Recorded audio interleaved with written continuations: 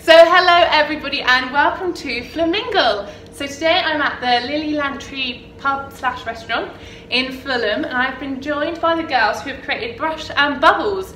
So today I have with me Lara Goodison and Tiffany Lara. So I first heard about Brush and Bubbles through my friend Anna, who's one of your artists, but for everybody who may not be as familiar with the concept, what is Brush and Bubbles? What is Brush and Bubbles? Go on then. Brush and Bubbles is a painting and prosecco class. It's for all abilities, so whether you are a seasoned artist or you haven't picked up a paintbrush in school, we got a lot of beginners to just come be creative, step-by-step painting, leave with a canvas painting of your own and drink prosecco. How fun, I love it. So anybody can come, it doesn't matter what age you are, what ability, and you get to have a cheeky glass of prosecco along the way. Yes, how fun. And so today we're at one of your classes in London, but where and when are your classes normally held?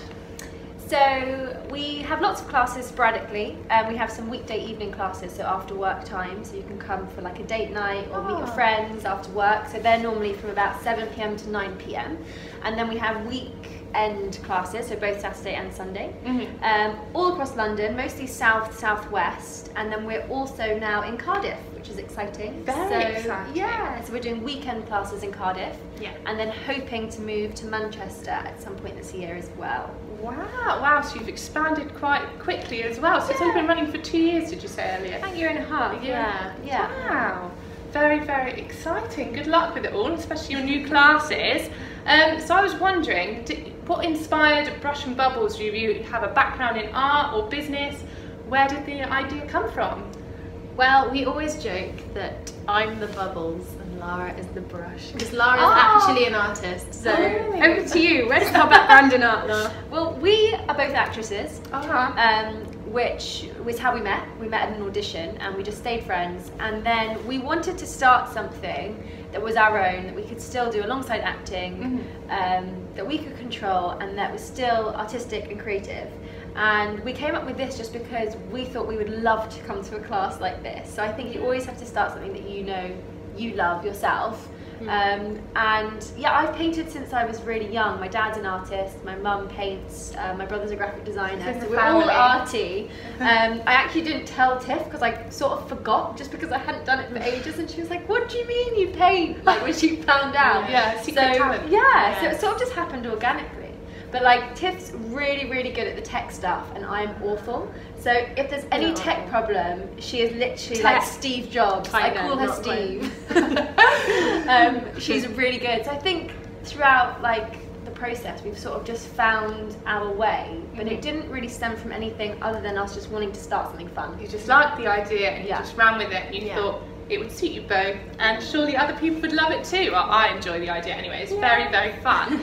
So from having that idea, and like you have your background in art, and like I said, you're very good at the tech side, but how did you grow a business into what it is today? I think we took it, well, I was going to say we took it slowly at the start. We didn't, did we? We kind of after a week, we just ordered all the materials after like a week of having the idea. So we were like, yeah, we're doing this. So we ordered all the kit, and then we put on a class for friends and family to kind of come. Actually, Anna taught that class. So they came and kind of gave us feedback, and we learned from what we did right and what we did wrong. And then just kind of started doing it, and we've kind of learned a lot along the way.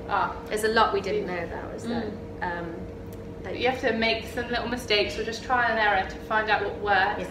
And now you've got this brand of Brush and Bubbles, and you've actually managed to expand it, as you said, to Cardiff and now Manchester. So how did you go about expanding it as a business?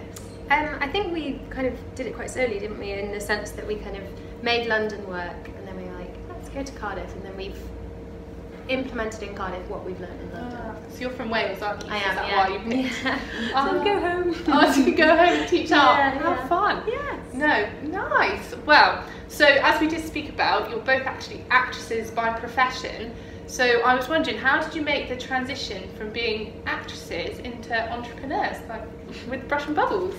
I think what's hard, some people who aren't actors don't realise how much you have to be your own boss as an actor anyway. So we were quite good at just being self what's the word? Like motivated. Definitely self-motivated. That's exactly it.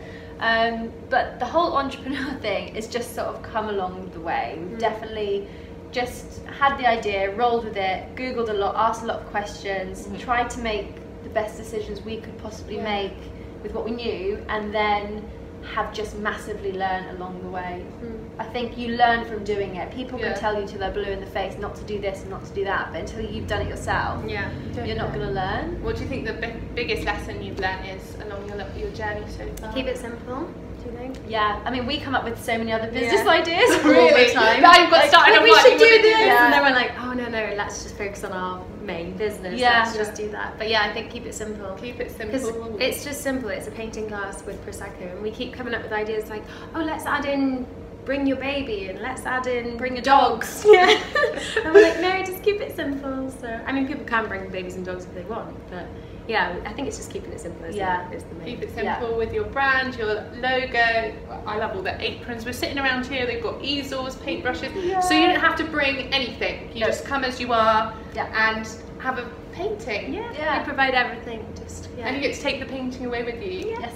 Oh, fantastic! So everybody leaves with a little gift as well. So you find it quite all right to balance your acting career with Brush and Bubbles? I think because we're both actors, it's quite nice. We understand that if one of us gets a job, we go off and do that. Like I'm going away this weekend to do some filming, and Lara's going to be running the show next week. So yeah, I think it's take it in turns, balance each other out. You're both in the same boat, exactly. So you can just help each other. Yeah. Fantastic. So I was wondering, what do you most enjoy about running your own business and Brush and Bubbles? People? Yeah, I think it's really nice getting to meet different types of people, and we're really lucky because everyone who comes to classes are always so nice. Lovely, really supportive, just lovely people. So that's a bonus. Also working together, that's a big bonus. You get to work with like your best friends. Yeah, exactly. We have so much fun, and even when we have to do stuff that isn't as fun, like learning about admin bits. We still have to, we do it together, so it makes it so you more muddle enjoyable. through all the budgeting, everything together. That's good. All the spreadsheets. Although we make spreadsheets fun because we make them colourful, don't we? That is fun. Yes. No. You got to try. Oh well, you got to bring the fun to the business. Some bubbles and some brushes. Yes, along the way. Very, very fun. So, as for the future, maybe in regards to your acting career, but definitely for Brush and Bubbles, what aspirations do you have? Oh, that's a hard one. I think they're always going to be big. That's okay. With everything. No, you've got to dream big to make it happen. Exactly. I think if you're going to do something, you have to do it fully and give it your all. And I think we do that with both acting and with Brush and Bubbles. And I think we've now managed to make Brush and Bubbles work in a way that we don't have to pick or choose. Like, we've got wonderful girls who work for us and can run the classes without either of us there, which is really helpful. We enjoy doing both so much that we'll just keep rolling with it, and hopefully they can both grow organically. So we're just hoping with Brush and Bubbles for it to be popular in these other cities that we want to go to and have the same response as it has had in London. That's the dream. And we're just going to try and make that happen. And then acting, I think it's the same thing. It's just trying to work hard at something that you really enjoy and hope that it gets bigger and bigger as you move forward. Well, I think that's so positive to hear that you have two great passions. You'll manage to make them work both equally because you're so driven and hardworking behind them. So that's so good. And obviously with Brush and Bubbles, you have a bit of a team behind you as well. So how do you go about finding your resident artists? We've got, how many have we got now? I think we've got about 14 artists over Cardiff and London. And we kind of found them all online. Instagram, a lot of them, I think social media. Friends of friends. Friends of friends as well, yeah. And what was the question? How do we find How do you find them? I think, at the moment we've got quite a full team, but if we ever kind of see anyone's art on Instagram, we often just send a message, don't we? We're like, if you ever want to come work for us. I think what's nice for them as well is that it's really sporadic work, so they've all got their own fields. Lots of them are artists in their own right and do their own work. Lots of them are also performers, singers, dancers, have got their own businesses going on, and they quite like having sporadic work, time, which they can still be arty and creative with, and they really enjoy doing the classes. So for us it's a bonus because we're helping them be able to still do what they want to do, but we're also hiring really lovely people who are good at what they do to teach the classes. Because this is like our baby. Like it's really hard. Like we're quite fussy, to give it really. away. To give it on to somebody else. It must be quite a challenge for you to have someone. A few interviews and a few kind of chats with them before. Just to make sure that they're happy with everything that we're looking for as well. Works both the ways. Fantastic. Well, you built up your little Brush and Bubbles family. We literally are a little family. And you've grown Brush and Bubbles, as we said, hopefully branching out to 3 cities. But for anybody who may be watching, who may be interested in starting up their own business, or maybe even just to try something new, what advice would you give them?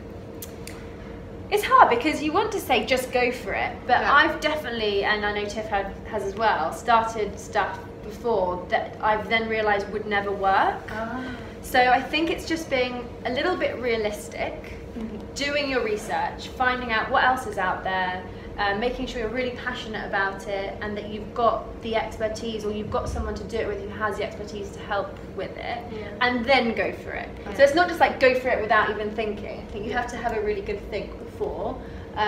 It's got to be something you enjoy as well. Because I think if you're not passionate about it from the start, or you're not going to enjoy it, then there's no point. And you've got to believe in what you're doing as well. Like, we absolutely love Brush and Bubbles, so we will talk about it and say how much we love it, and hopefully people love it when they come. Whereas I think if I was trying to push something that I didn't fully believe in, it wouldn't be believable. Exactly. I wouldn't be doing it. I think really believe in what you're doing.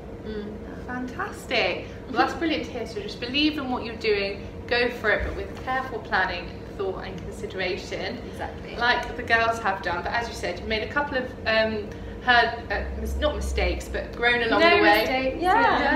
And now you've created, as what is today, Brush and Bubbles, and you're cleverly managed to balancing this alongside both your acting careers. So thank you so much for discussing with us all things Brush and Bubbles. I've just noticed, look, we're all in blue stripes. I know! How exciting! Totally planned. No. Wow, thank you so much for Thank you for having us. All things Brush and Bubbles. No, I love it. So yeah, thank you, and I think it was extremely flamingo of you to definitely go up on your own, set up your own business, believe in it, and achieve what you have achieved today. So thank you very much again. And you do actually have a class this evening as well. Yeah. Very exciting. So we're just sitting here with all their easels and stuff behind us, and this is a painting that I don't know if you can see. Yeah, it's like a seaside scene with a palm tree that you're going to paint tonight. So have fun and good luck with all of that. Very exciting. Good luck for all things acting, all things Brush and Bubbles. And I'm going to link all of their website, social media, everything to this video, so you can all go and have a look and possibly check out all things Brush and Bubbles. Yay! Woohoo!